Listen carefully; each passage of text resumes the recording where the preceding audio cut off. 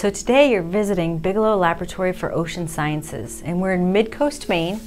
And then if you zero in here at the end of the Damariscotta River, that's where our facility is. And at Bigelow, we have over 100 people on staff. 20 of those are senior scientists like me, and then dozens of other scientists work on these projects.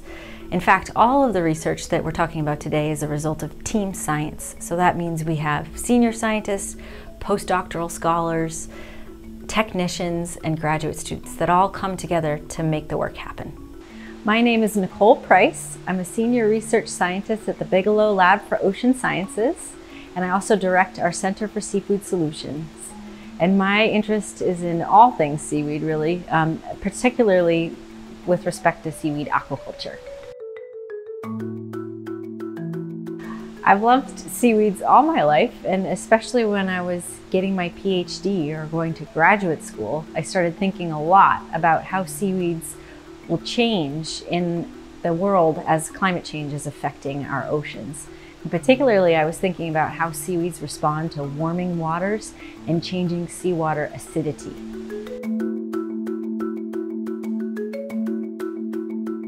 There's a couple of fun facts about seaweeds. There's one seaweed. It's that big, it's a circle, but the whole thing is just one cell. And then there's another seaweed that grows in these sheets, and you wouldn't believe it, but it's just one cell layer thick. And then finally, there are some seaweeds that start out microscopic. You can barely see them. And months later, they're meters and meters long, longer than your classroom probably. And the rate that they grow is just unparalleled by anything else on this planet.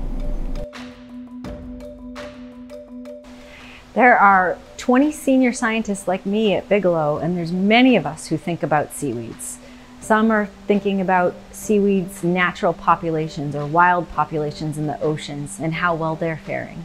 And others are thinking about how to make products out of seaweeds to be nutritional food products or even animal feed products. And then finally, others are trying to figure out ways to create a seed catalog for seaweeds so that any farmer can get started if they want to.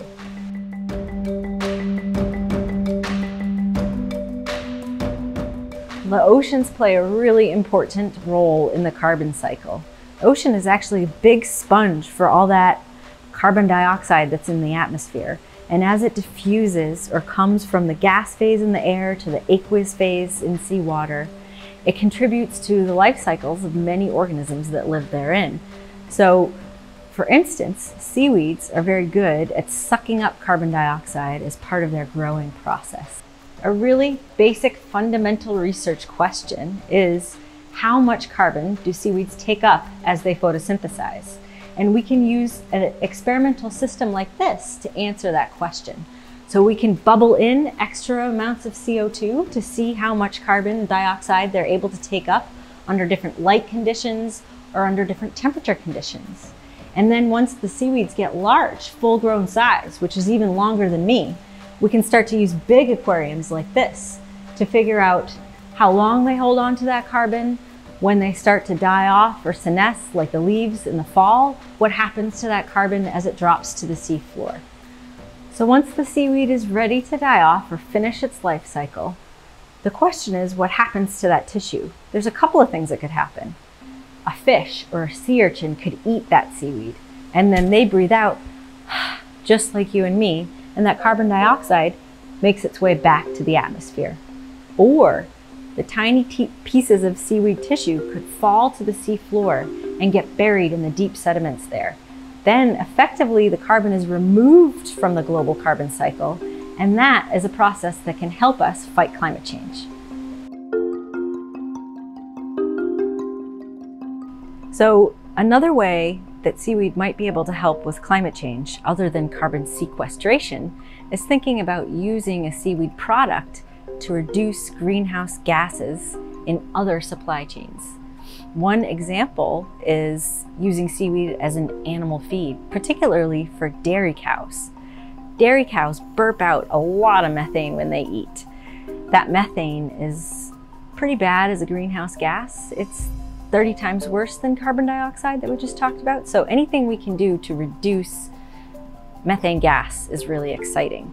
In order to do this research at Bigelow, we use our experimental bottle herd. So our bottle herd is just pretend cow stomachs. And we take fluid out of the cow's stomach and put it into this bottle and feed it its hay and a little bit of seaweed to see if we can get the amount of methane that burps out of it to be less and less. And this research is really exciting because we are finding you can reduce that methane by a lot, almost get rid of it entirely, which means that we can find better ways to make milk that's better for the environment. Believe it or not, cows do like to eat seaweed. In Ireland, they'll go down to the shores and just graze in the intertidal area or on the beach to eat seaweed because it has things like salts and iodine that they really like to have in their diet. Right now, cows are eating species like rockweed, and we're trying to figure out how much they might like sugar kelp or Irish sea moss. So Bigelow also has a repository or a big storage center for thousands of algal strains, including some of the macroalgal species that or seaweed species we're thinking about for our research program. And half of these strains of seaweed are stored in deep freeze situations. So we have our cryogenic facility here where we keep our phytoplankton and our spores of seaweed stored in very cold conditions. So here we're standing in one of the cultivation rooms for the National Center for Marine Microbiota and Microalgae, or otherwise known as phytoplankton. These guys are really the base of the food web in an ocean system. And we're standing next to some cultures that we have going for experimental purposes.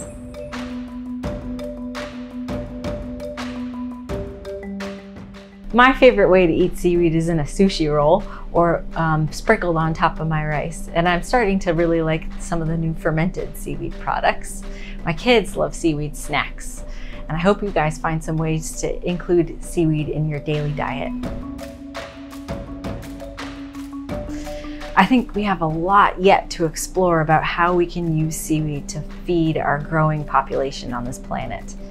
You might not know it, but you already eat a lot of seaweed. It's in your toothpaste and it's in your ice cream.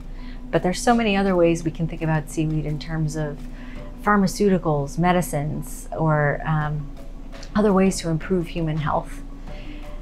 And it can also help improve the health of the planet through its effects on climate mitigation. So I'm just really excited to see what we can discover next about seaweeds.